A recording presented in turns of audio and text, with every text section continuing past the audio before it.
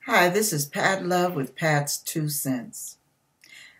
The word failure popped in my head, and I don't know how many of you are dealing with that or how many of you have not been able to forgive yourself for falling short. But remember, the word says all fall short of the glory of God. So when you fall short, when you fail, when you don't meet the mark, that doesn't mean it's time to give up. God does not want you to give up.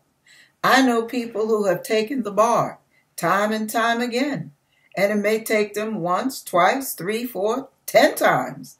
But once they take it, there's that one time, because they didn't give up, where they were able to fulfill their dream, pass the bar, and function as an attorney. It doesn't matter how many hurdles you have to get over.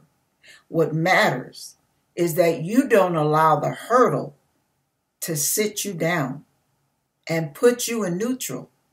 Don't park your behind on failure street.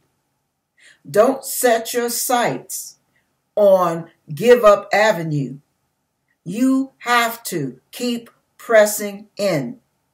Jesus talked about importunity, which is another word for persistence, tenacity, relentless drive. You must be determined to push forward no matter what they think about you, no matter what they've said about you, no matter what they don't expect of you. It's none of their business. This is you and God. That's all that counts. And God will get you there if you stay on the ride. If you bail out, that's on you. But do not bail. You can fail, but do not bail. And you will make it. Okay, it's coming to my mind like this.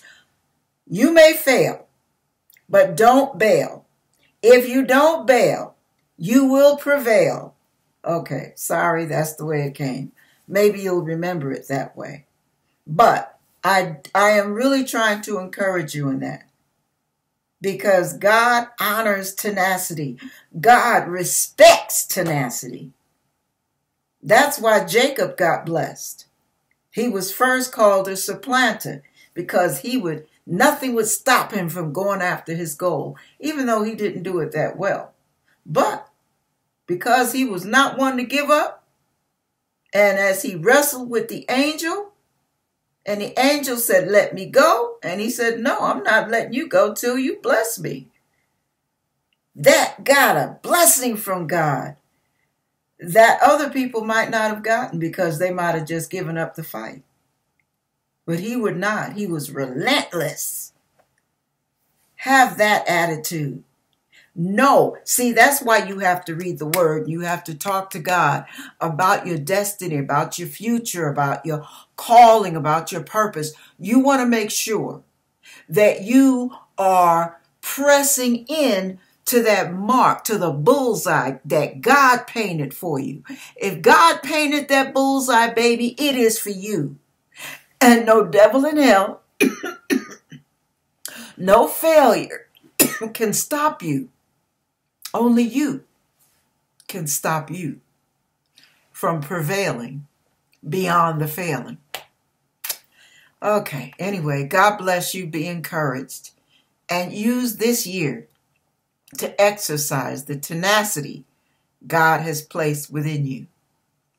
God bless you.